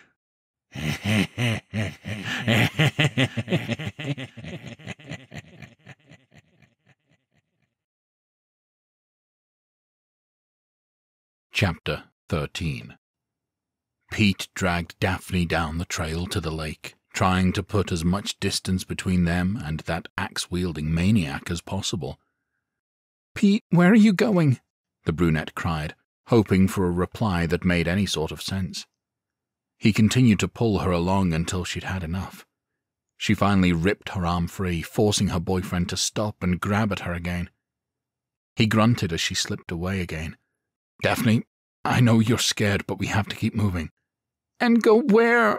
she demanded. "We're in the middle of nowhere." He motioned wildly in the dark. "We're going to get to the other side of the lake, then keep going through the woods." "You heard Richie. The closest place is 10 miles away, and we don't have a clue which direction it's in," she cried. "The only way we're getting out of here is getting the keys from Richie and driving out in the van." He knew she was right. If they picked the wrong direction, then the elements and wildlife could be just as deadly as the savage killer back at the camp. "Okay, Daphne, you're right," he said. He squinted suddenly, catching a glimpse of what appeared to be an arm in the distance. He stepped cautiously past his girlfriend to investigate, and all the hairs on her neck stood up. "What is it?" she hissed. "I think I see someone," he replied, pushing his way through the brush. As he approached the clearing, he realized it was an arm dangling motionless beside a tree. "Cooper, is that you, buddy?" he asked, hoping to hear his longtime friend tell him to fuck off because he was getting some. But no answer came. Pete grabbed Daphne's hand as they reached the clearing, both of them grimacing at their friend's gruesome demise. Heather's head was still firmly attached to Cooper's crotch, as the ground beneath them soaked up their still warm blood. "Oh my God, that's a horrible way to go," Pete whispered. He stepped up behind Heather. "Baby, I need you to look away." "What are you doing?" she gasped, as he planted his foot onto Heather's back and wrapped both his hands around the machete that was holding their friends together. She covered her mouth to prevent from retching as the blade grinded against her teeth and skull. The recently deceased couple collapsed onto one another after Pete retrieved his newfound weapon. He stepped back over to his girlfriend before bending down to pick up Cooper's lighter that was laying beside his corpse. "If we're going back, then we're going to need to be armed," he said as he handed her the lighter. "Here, take this, we might need it." Daphne nodded and pocketed the lighter with shaking hands. "So, what's the plan?" "We're going to run straight for the van. You're going to check Richie's pocket, and I'm going to keep watch," Pete replied. "You find the keys, you get in, and you start it up." She chewed her bottom lip. "What about Edgar and Marie? We can't just leave them behind to die." Pete was conflicted, as his first priority was to get the woman he loved to safety, not to mention himself. But he knew if he didn't at least try to save the other two, then she'd never forgive him. "Okay, when we're in the van and have it running, we'll honk the horn," he suggested. "If they show up, we all get out together. If that maniac shows up, we hightail it out of there." She crossed her arms. "And just leave them behind?" "We won't be able to help them if we're dead, hon. We'll get to a phone and call the police, and they'll just hide until help arrives. Easy peasy," he said, in an attempt to comfort her. Deep down he felt that if they weren't in the van with them, there was a good chance they were goners, but he needed her to stay hopeful so they could survive. Daphne's voice trembled as she spoke. "Pete, I love you." "I love you too, babe," he replied, cupping her cheek gently. "Now come on, let's get out of here." Chapter 14. Marie's eyes were swollen and red. The image of her lover being lobotomized by an axe-wielding maniac seared into her memory. Tears streamed down her face as she haphazardly ran down a makeshift path in the woods, stumbling over every exposed root and rock the forest had to offer. A branch snapped in the distance, freaking out the already traumatized girl. She turned to run faster, but her feet betrayed her. Her foot caught on a branch, sending the brunette beauty tumbling face first into the dirt. Panic set in as the disturbances in the forest grew louder. She struggled to get to her feet, moving as fast as she could. But it wasn't fast enough. The butcher moved into view when she peeked over her shoulder, his bloody axe in tow. Her screams only seemed to make him move faster, like a dinner bell summoning a hungry farmer to the table. Distracted, Marie never saw the suspicious leaf pile in the middle of the trail, although, with her lack of outdoor experience, it was unlikely she would have noticed it anyway. Her foot stamped down in the middle of the pile, rubber meeting metal as she set off a rusted bear trap.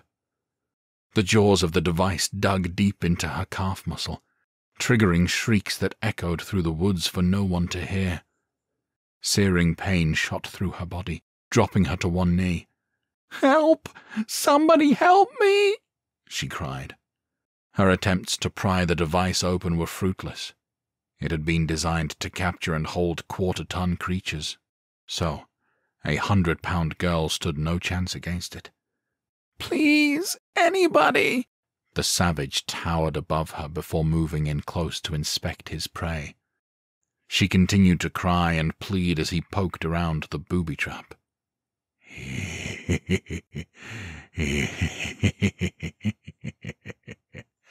He gleefully hissed, sending Marie into a full-blown panic attack. The beast left her side, moving to the tree next to them. Moments later he emerged holding a thick chain with a noose on the end, tossing it over the large limb above them.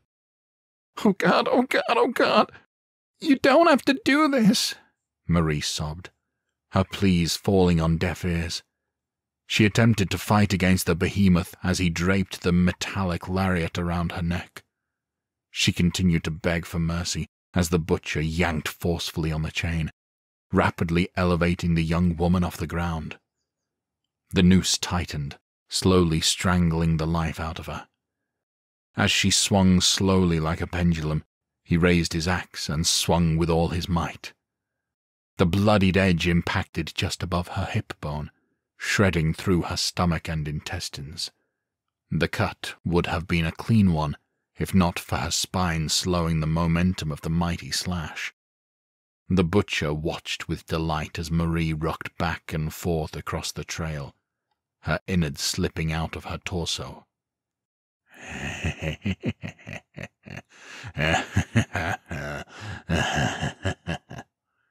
Like a child playing with a new toy, he pushed the disemboweled shell to keep it in motion.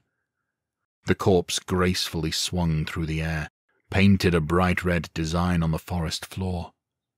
When she slowed, the beast pushed her again, but the force of the shove severed the lower half of her body from the top. The butcher looked on in disappointment, as his plaything was irrevocably broken. He remained fixated until she stopped moving, wanting to get every ounce of enjoyment from her while he could. As the body came to a stop, the butcher moved back towards the camp with purpose. Chapter 15. "Oh my God, Edgar!" Daphne gasped as they surveyed the crumpled body from the head of the trail. "Where's Marie?" "I don't know, hon," Pete replied. But he knew that if Edgar was cut down, that Marie virtually had no chance at survival. He carefully scanned the area, relieved to see no movement at all. Okay, I don't see that big bastard, so we gotta move now. He sprinted towards the van, brandishing the still bloody machete. His girlfriend followed closely behind, keeping her head down to avoid looking at Edgar's body. Coast is clear. Find the keys, Daphne, Pete instructed, moving between the van and the edge of the woods. Daphne was hesitant to touch Richie's body, even more so now than when he was alive, although it was a close call. She hovered over him, attempting to summon the courage to rifle through his pockets. "Have you found them yet?" Pete demanded, his eyes fixated on the tree line. "No, not yet," Daphne hesitantly replied. She took a deep breath to psych herself up, then dove in like a champ. Reaching into his right pocket, she felt cool metal, resulting in panicked excitement. "I feel them." Her boyfriend huffed. "Well, get them out, and let's go." She removed the keys from Richie's pocket, but as she pulled, he jerked towards her. She squeaked and dropped the keys, blood pounding in her ears before she realized what had happened. "Shit, they're attached to him." "Can you get them?" Pete barked the question, momentarily breaking his watch on the woods and staring her down. She turned to snap at him that she was doing the best she could, but her voice came out a terrified squeak at the hulking figure emerging from the tree line. "Look out!" He looked back in time to see the maniac closing fast on him. He raised the machete to defend himself, but the butcher's blood-coated hand wrapped around his throat. The killer's momentum slammed Pete into the side of the van, his head ricocheting off of the tacky barbarian airbrushed there. The violent impact rendered the boy unconscious, and his blade tumbled to the ground. Daphne thought she might die of fright as she stood there and watched the life being choked out of the love of her life. The fallen machete caught her eye, and without thinking she crawled underneath Pete's dangling legs and grabbed the blade. She quickly rose to her feet and thrust, driving it a good 6 inches into the slayer's gut. The butcher let out a primal scream and dropped his victim to the ground, arms flailing wildly in response to the pain. He caught Daphne across the face, sending her tumbling backwards. As she picked herself up, the butcher pulled the machete from his gut like it was nothing more than a small splinter. He tossed it aside before beginning pursuit of his final target. The brunette sprinted towards the house, reaching it well before her injured predator. She slammed the front door shut and threw the lock, hoping that it would be enough to keep him at bay. An uncomfortable silence fell over the house.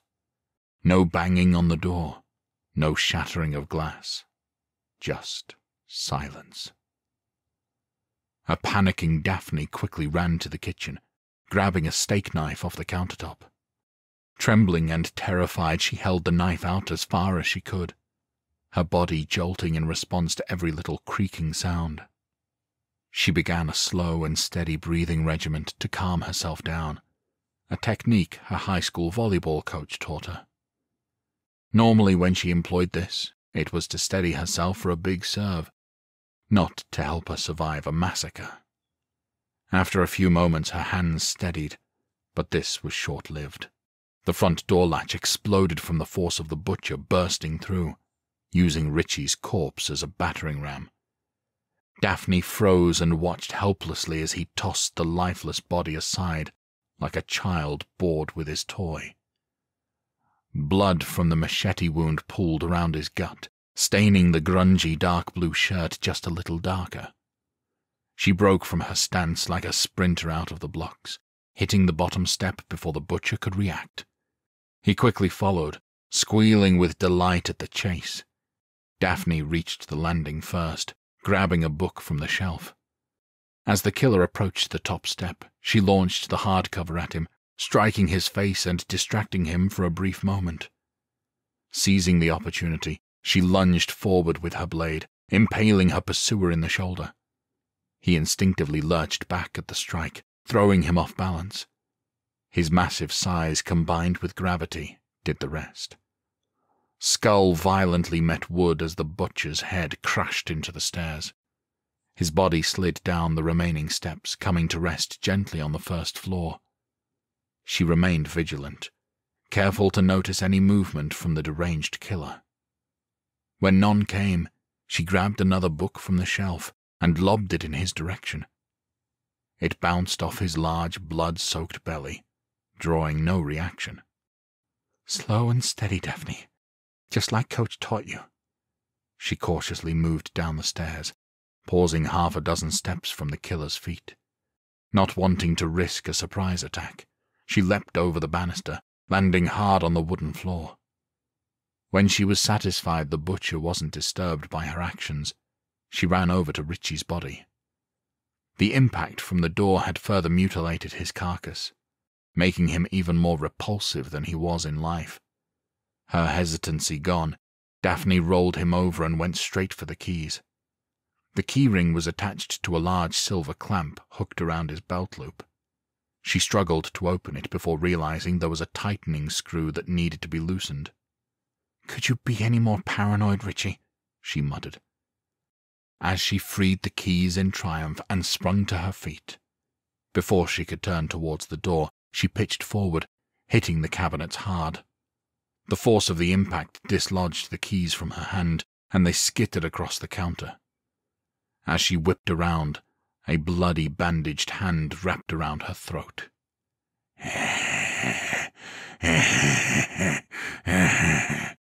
The butcher chuckled, happy to have his plaything again. Daphne swung with everything she could muster, catching the killer in the face.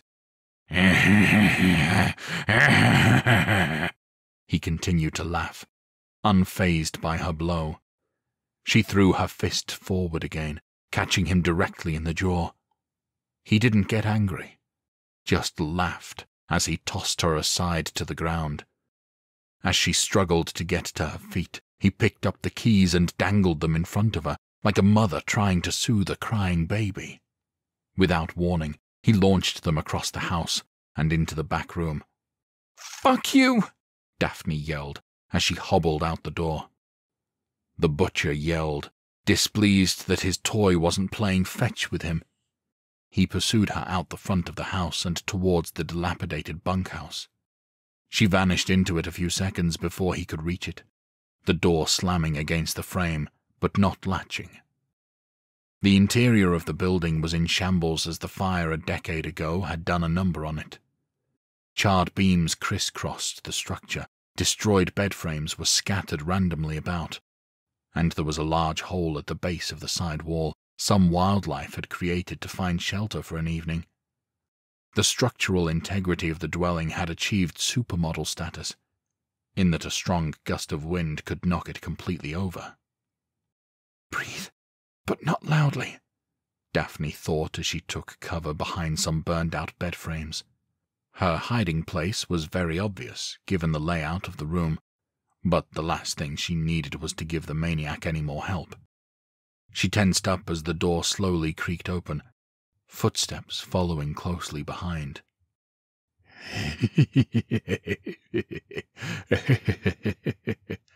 Her opponent laughed, as if he were a child playing hide-and-seek. The footsteps grew louder, forcing her hand. She dove towards the hole at the base of the side wall, hoping that she was thin enough to fit through. The butcher saw her and immediately darted after her. The fit was tight, but she was able to squeeze the top half of her body through the opening. She screamed as he gripped her ankle and jerked back on it. In desperation, she pressed her hands on the outside wall, hoping that somehow his grip would falter. He continued to laugh. Daphne continued to thrash her legs about in an attempt to break free, but to no avail. His grip was too strong. As she held on for dear life, the wall swayed dramatically every time he pulled, as if it was ready to come down. "Come on, buddy, you can't get me," she taunted. She braced for pain as he yanked as hard as he could. The wood beneath her arms cracked as she lurched forward, splinters digging into her skin. The wall swayed violently as he continued to yank on her. "Come on!" he yelled as he gave one more violent tug, causing the decaying wall to finally tumble over. He dropped Daphne's leg to protect himself from the falling burnt wood, raising his arms to his face as it impacted him. While freed from the killer's grasp, Daphne's gambit came at a price. Chunks of the building crashed down on her legs. She winced as the wooden beams dug into her lower extremities. She struggled to stand up, amazed at her luck that the collapse hadn't crippled her. The walk back to the house was a slow ordeal, with the pain limiting her to a step every few seconds. "Yeah, sorry, Coach, I can't play the rest of the season," she muttered. "Why? Well, it's a funny story. You see, this building collapsed on my legs while this axe-wielding maniac chased me." She stumbled back into the cottage. "Keys. I need the keys. Where did you throw them, you bastard?" She waddled across the floor towards the back room, where she believed the killer tossed Richie's keys. Upon reaching the door, she blindly felt the wall before discovering the light switch. A single 40-watt bulb dangled, illuminating the tiny 8-by-8-foot room. She scanned the floor and was relieved to see them resting against the back wall. As she leaned over to get them, there was a loud thud from the doorway. Startled, she tumbled to the ground. "Why won't you die?" she yelled, whipping around as fast as her injury allowed. Pete stood in the doorway. "Good to see you too, hun," he wheezed, his throat still marked with the butcher's handprints. Daphne collapsed, her back resting against the wall. She smiled and began laughing as she held up the bloody set of keys. "You want to get out of here?" "You have no idea," he said as he moved towards her. His progress was interrupted when a bloody, bandaged hand grabbed his shoulder. "Pete!" Daphne screamed as the butcher plunged his hand through her boyfriend's chest. She choked on her breath at the sight of her love's heart in the evil man's fist. The maniac shoved the corpse to the ground, sliding his arm back through the hole he'd made in Pete's chest. Daphne braced herself against the wall to help get off the ground, but her opponent was too quick. He lifted her off of the floor by the throat. She swung a few times as the life choked out of her, but the impact barely drew a reaction from him. The killer laughed as he squeezed his toy tightly. Daphne stared into the gleeful joy in his eyes, brought on by her slow, agonizing death. She gasped for air, swinging her arms wildly. A sharp pain licked her right arm as it clipped something hard. She looked over and saw the knife still embedded in his shoulder. Using every bit of strength she still had, she wrapped her hand around the blade and pulled. As soon as it was free, she jabbed it directly into his eye. The pain forced the behemoth to let go of his prey. He thrashed about in the tiny room, slamming against the walls. Daphne scrambled on the floor, narrowly avoiding being crushed beneath a giant's foot. Horrific screams continued from the back room as she stumbled through the house towards the front door. "No, this ends now," she said, and turned back to the kitchen. She flung open the cabinet doors and grabbed 2 large moonshine containers before moving back towards her tormentor. The butcher collapsed onto the floor and took notice that his plaything was still here.